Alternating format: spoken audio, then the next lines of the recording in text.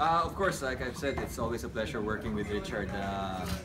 We've been in different shows together. Pati sa Be Careful, magkasama na kami dati.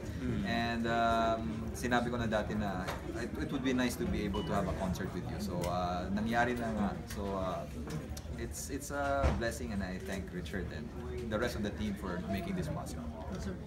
Ako, napakadaling katrabaho ni Richard, sobra. Very easy to work with. Salamat din ako sa Be Careful nung nag-tour sila sa Singapore, I think. Kasama ako doon. So, madali, napakadali. And then we had a concert last year for Richard and Richard. So, very easy. Tsaka yung songs namin nagko-complement because my songs are from the 50s, 60s, sa kanya naman 70s, 80s.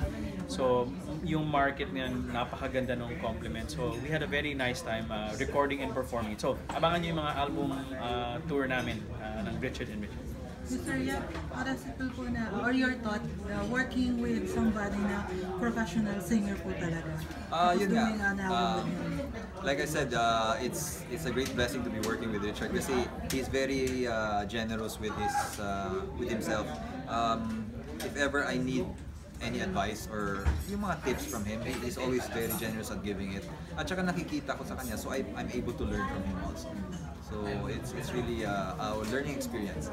Mr. Poon, aside po sa pagiging tinitohang ni Mr.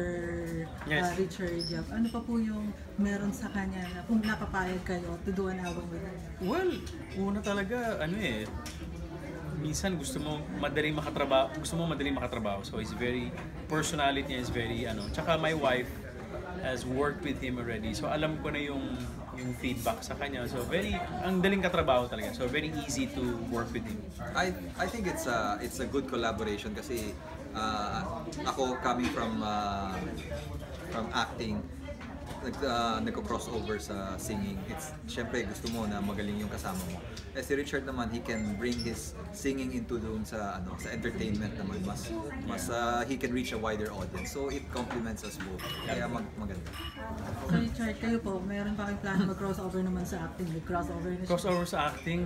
Hindi ko siya strength eh. Strength na talaga ang asawa ko. I think I'm very comfortable na knowing na hindi ko siya strength.